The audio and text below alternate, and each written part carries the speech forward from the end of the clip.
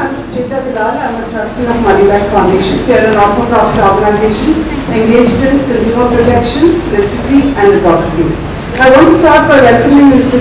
Narayan to this very unique event. And with this, I'm going to request Devashish Basu to introduce Mr. Narayan formally and then we'll start proceedings. Good evening, dear Moneylife Foundation members and friends. It's my immense pleasure to introduce Mr. J. Narayan, Chairman of Insurance, Regulatory and Development Authority. Mr. Narayan was actually born in Mumbai in 1948 and studied in Delhi and Chennai and joined the Indian Administrative Service sometime in 1970. In his long and distinguished career, he has been heads of several state-level corporations in Andhra Pradesh. He was appointed the Chief Secretary of Andhra Pradesh in 2006, from where he retired in February 2008. He became the IRDA Chairman in June 2008. And now, ladies and gentlemen, please welcome Mr. Narayan, Chairman IRDA. Mr. Lal, Mr. Devashish Basu, members of the Moneylife Foundation Trust, ladies and gentlemen. It's indeed a pleasure to be here this afternoon to talk to you and the members of the Foundation on various issues which Sucheta had mentioned. And I'd like to thank you for the guarantee of safe passage. When I was younger, I often used to read comics on the Second World War era. And invariably, if a spy goes somewhere, they spot somewhere, invariably, these guys have offered safe passage. So one person was offered safe passage. But only thing, he ended up in the coffin in the other side. So safe passage doesn't guarantee life. But I'm sure in Moneylife's hand, life is not an issue. Money might be. But having said that, I really was happy to have a chance to talk to members of the foundation, apart from my good friend Mr. Makija, who was also my boss, and Mr. V.K. Srinivasan's suggestions. We also have a great respect for the kind of articles and reportage which Mrs. Dalal and the team have been doing, and all of you are more aware of it than I am. And when I come here, she suggested one of two topics to talk about. And the topic I thought that I might talk about, the first one, of course, was policyholder grievances and that kind of thing. And the second one was about health. And in fact, universal health coverage in India. And I thought that's an area where really we need to think about, we need to work together about what exactly we mean about universal coverage in health. So while I will be talking about insurance and health, it's only tangential. What I'm really talking about is universal cover of health in India. And this is a topic which is very much a live topic today. It's being discussed at the highest level of policy-making bodies. But unfortunately, I don't see so much of it in the public domain. I dare say we have greater reporting of the problems plaguing the American Health Insurance Foundation, especially after Obama had made Obamacare and so on and so forth, than a corresponding concern about what we are doing about healthcare and health insurance in India.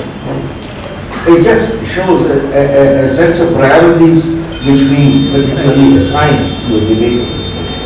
And I thought I'd like to make you a bit aware of where we stand in that.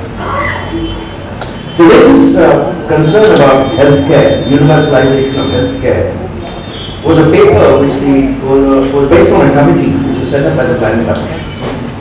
The committee headed by the Dr. Srinath Reddy, who, as you know, is the chair of the International Association of Cardiologists and so on, a very learned man, a professor in the Australia Institute, apart from other things. And that committee had prepared a report and submitted the same to the Planning Commission about the vision of that committee for healthcare in India. How exactly are we going? What is the direction that committee suggests that the Planning Commission should take? The first thing the committee said is that healthcare in India cannot depend on insurance. And in fact, insurance should be kept outside healthcare. The second element of their recommendation is that the country must evolve, a set of experts must sit and evolve a minimum health package, which will have various elements, no doubt. Experts will work on that package. And this minimum health package must be offered by the government to every citizen in the country. And the package must be made deliverable either by, in various government medical establishments all over the country, and also by such of the private establishments as are willing to join in. The private establishments, of course, will be paid predetermined rates for different procedures, etc., by the government out of the government budget. But at the provider level, whether it be a government hospital or whether it be a private hospital, there will not be any financial transaction as between the person receiving care and the person offering that care. Broadly, this is the scheme which the Public Health Foundation has commended for consideration of the Planning Commission. I totally disagree with it. I don't think that the scheme is going to be much different from what we are today. I mean, if you have a look at the burden of public health services in India, they have always been mandated to provide complete coverage and free for all comers. And that's how the public hospitals, the general hospitals, the civil hospitals, all of them, in principle, have been constructed on that basic premise. It seemed to have worked very well when numbers were small or demands were much less on it. But certainly, saying that they are going to turn the clock back and then get back that same kind of a system in place, I doubt whether that's really going to happen or whether it's going to offer any better services than the level of services we have come to expect and need. I don't think that's possible. And that's one of the reasons why I don't agree with the approach taken by this particular paper. But I think the nation requires a greater debate on how we go into this. And that is the subject matter of one of the, in fact, a question which was raised a little while ago with a group of senior citizens who wish to raise these kinds of issues. And that's going to be the balance of what I wish to talk about. In India, we have had very interesting examples of large-scale insurance-based health coverage. One example was, of course, the one started by the Yashashvi group in Karnataka, which is largely a community-based, it's not really an insurance. It is more or less a community fund which is made available to parties who wish to take advantage of it, members of that particular fund, and the Narayan system of hospitals were providing outstanding care to those recipients of that. It is sort of internally subsidized.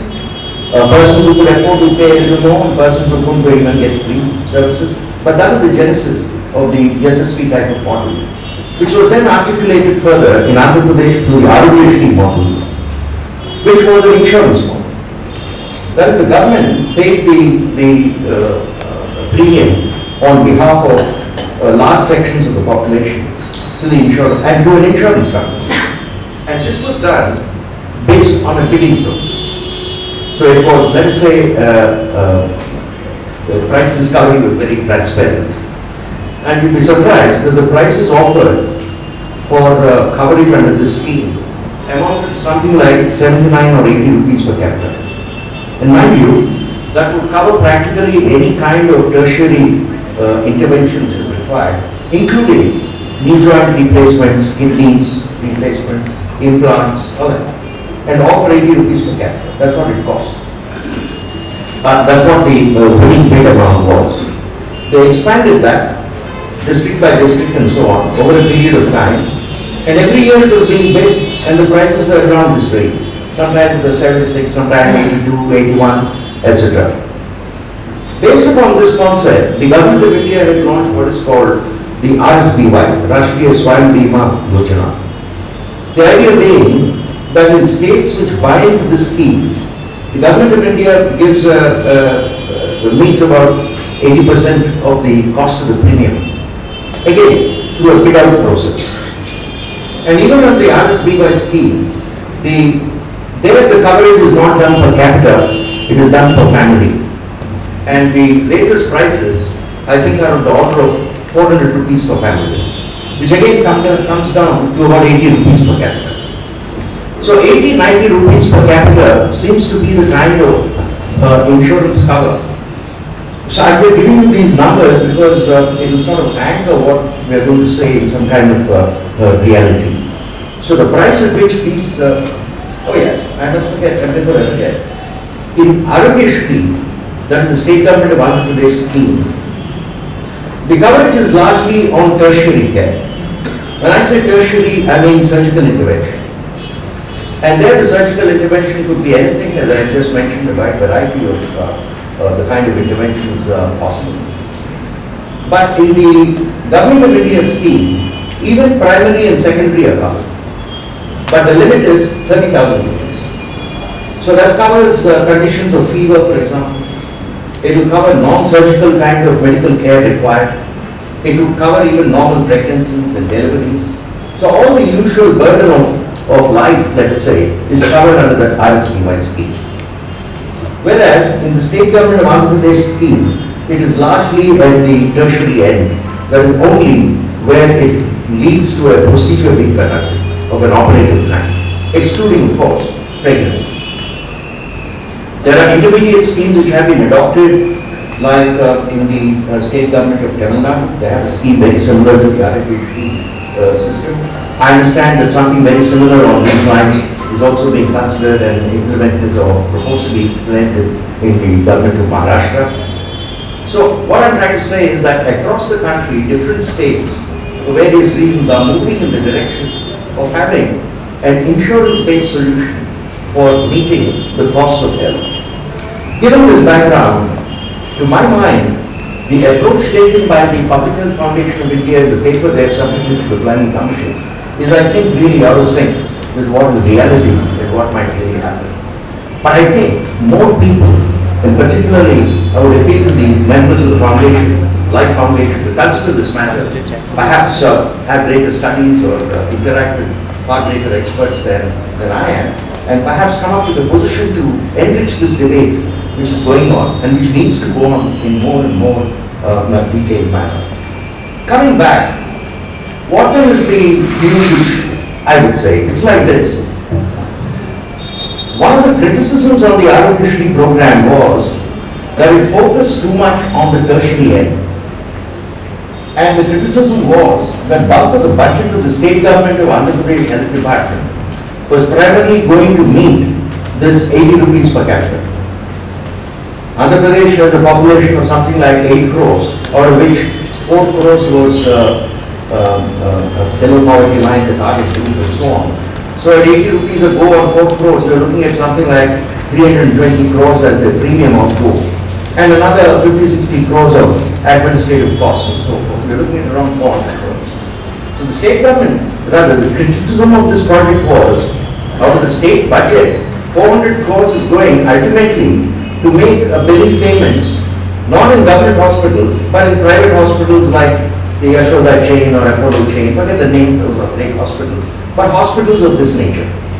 And that was the criticism, saying it is not fair that we do this only to subsidize, rather, to pump in costs in hospitals of that nature. And that was its prime criticism. But the point is this: if you have a look at healthcare in India and what has happened, when I joined service in 1970, the big thing was that we should have these PHCs in villages, and in rural areas people would, go to that place and so on. But now the fact remains, nobody goes to a PHC.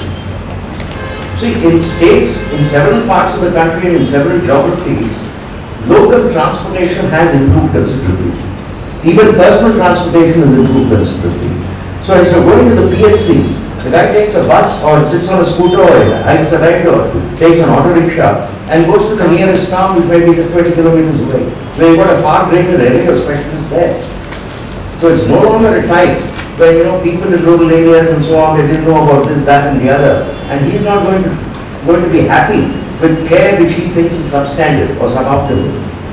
So there's a demand issue also on questions of that nature. That is, there is a demand that people would like themselves to be treated in hospitals of this nature, what might usually be called 5-star hospitals. That's not always the case. But people would like that. On the other hand, if you have a look at the weaknesses of this, apart from the criticism about the burden on the state budget, the weakness is it does not attend or does not cover non-critical intervention kind of cover which is required. Like for example, pregnancies, illnesses, other kinds of routine kind of, let's say, ill health which people suffer from. So I would say that ideally what we might require as a country as a whole is something like an Arogyasri plus an RSBY kind of cover. That is to cover the spectrum from primary to tertiary care with an appropriate insurance. And assuming both of them cost 80, that is 160 per capita, it is not going to cost 160 when you club the two. That's not how insurance pricing works. Off the cuff, I would say that if you club the two, the premium would be of the order of 125 or 130 rupees per capita. The second question is this. This money would be paid for or purchased by the state. But the state, even today, in the states of, in the RSBY program or in the various other states, they meet the bill only for a certain section of society.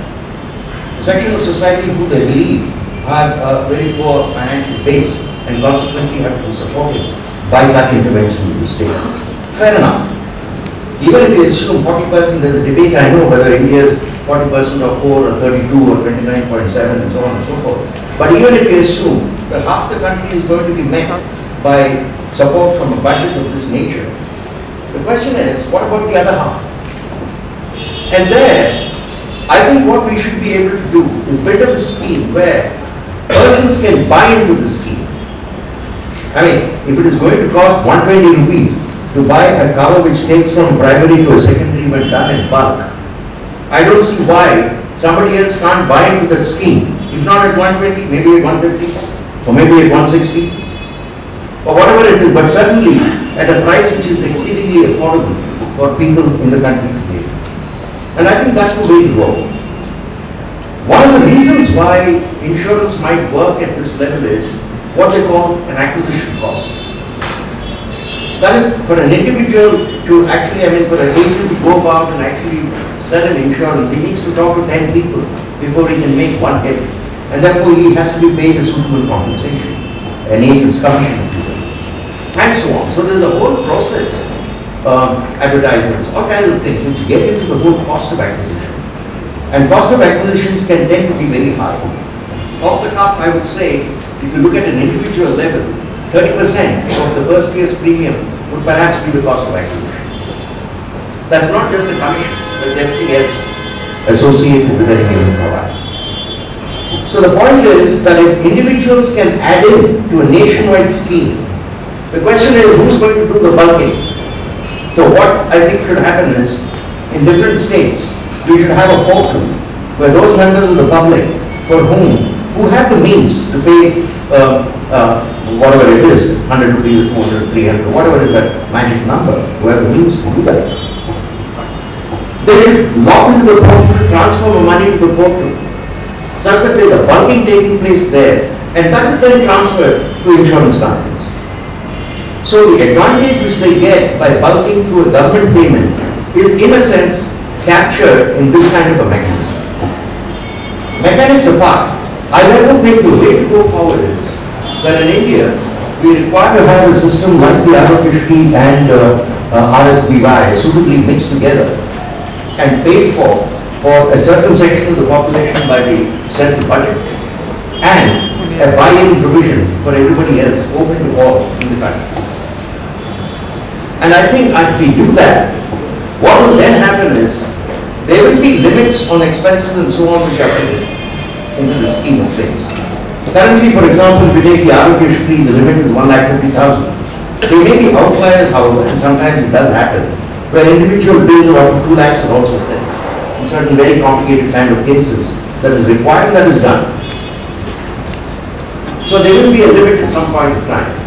So what individuals can do who might wish to get a coverage in addition or on top of this 2 lakhs is you can buy a regular insurance cover from insurance companies with having initial 2 lakhs which is met from this system. So it's only on top of that. And therefore, the premiums will become considerably more affordable. So the answer to some of the questions which were raised by the Senior Citizen Forum where we had a discussion is an approach of this nature. Unless we do it in this way, it will be difficult really to manage the kind of costs and manage the kind of cover which we require. As we go along, there will be a host of other issues which has to be addressed. For instance, the RSPY and the Arogyashri scheme, both of them, they work fairly well because of a very sound IT backup in terms of information exchange, tracking, collection, auditing and all the rest of it. There's a tremendous amount of fraud which has to be checked. I mean, it's all very well when we're talking in a forum primarily of consumers, but we'll be deluding ourselves in believing that, that consumers may not also be fraudsters. And we should be, particularly when we are dealing with an issue such as a financial matter, and that too in the insurance set of things, we should keep that as a very important element to be handled. Not that we are going to reject the whole scheme because of the oddball hanging around, yes, but nevertheless, to be aware that that exists and to set up appropriate systems to keep it at manageable levels. I don't think those can be eliminated 100%, no. But certainly, by good management and what the RSPY management has shown, it is indeed possible to keep those kinds of fraudulent practices under check and keep the whole scheme fairly healthy. So gentlemen, I would say, is sensible health insurance for all possible in India? I would say most certainly yes. I would say most certainly yes, it is indeed possible. And because we have the great advantage of a multiplier. Everything you multiply by 1.2 billion, so it's a hell of a lot. And that's the advantage we should take and that we should fully capitalize on. And having said that, there are 2-3 other elements in this entire scheme which we need to look at. If you are looking at the gamut of health costs, you will have a set of costs which have to deal with the cost of medicines, drugs, and elements such as that. You have, of course, the sunk capex costs and the interest costs therein of the stone and mortar hospital as such and all the equipment there. You also have the costs attributable to expert skills, maybe nurses and surgeons and anestheticians, all that. Then you have a whole set of costs associated with diagnostics, various types of tests and so on. A look at these figures suggests that the area where a good part of expenditure takes place is actually diagnostics. It is possible to control the price of medicines by shifting through to generic formulations, and the beginning has been made in the new types of shops which are mandated to be open, and hopefully that will make available life-saving medicines at affordable prices. And sometimes that may not be possible, but perhaps the drug controller will take steps as he has recently done in favor of one important cancer drug, and I think we know about that. So it is possible to manage the cost of medicines.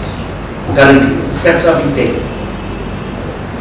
The cost of experts, that's an area which I think would be unfair for society to mandate. We did try through the Companies Act, for example, various types of payments and all that were limited by that act, but that mechanism and that system didn't particularly work. So I think trying to control that cost is best left to market forces about what that prices might be. That leaves the cost of diagnostics. And I think these tests and other things, I think it is possible, even within the present system, to come. In fact, under the present system, where a test is required as part of any given hospitalization procedure under an insurance contract, those are covered anyway. It is only where, for the purposes of diagnosis, when you are going in for a consultancy, if standalone tests are required, which is not yet covered. I think if we take an approach to insurance in this manner, I am quite sure that Mr. Bakshi and his group of very competent people, and similarly other companies, will offer products of that nature at affordable prices.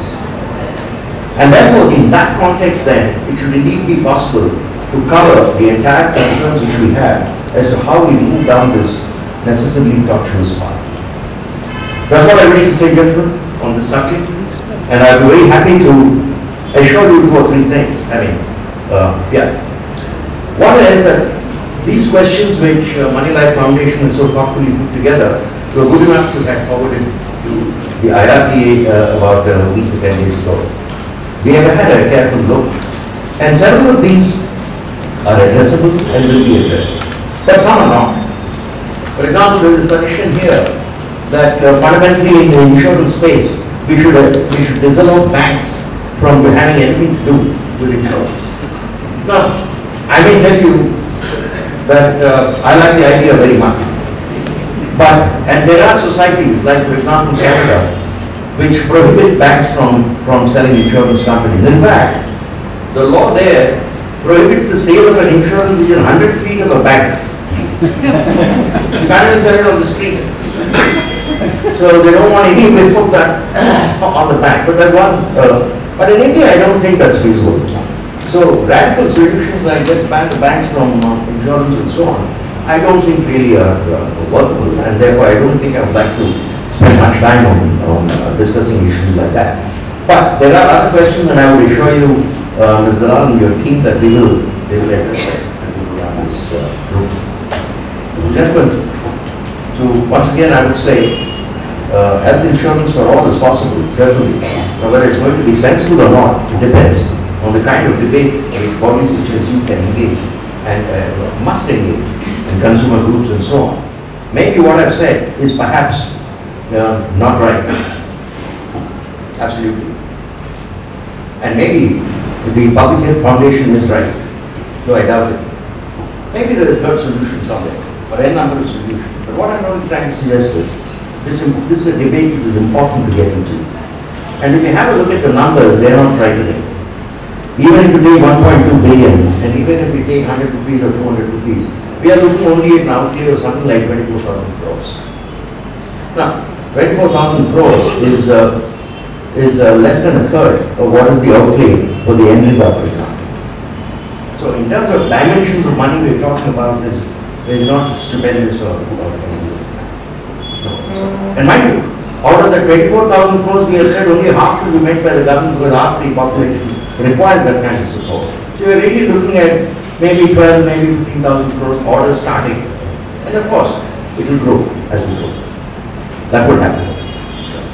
But I think it's eminently doable. But more importantly, I would once again urge bodies such as Moneylife and their members and so on to encourage people to look at it from different angles. Because right now people are looking at solutions to this particular problem. And I do hope we will find it. Ladies and gentlemen, I'd like to thank you for this opportunity and the Moneylife Foundation for having embraced this platform. And thank you very much for your patience.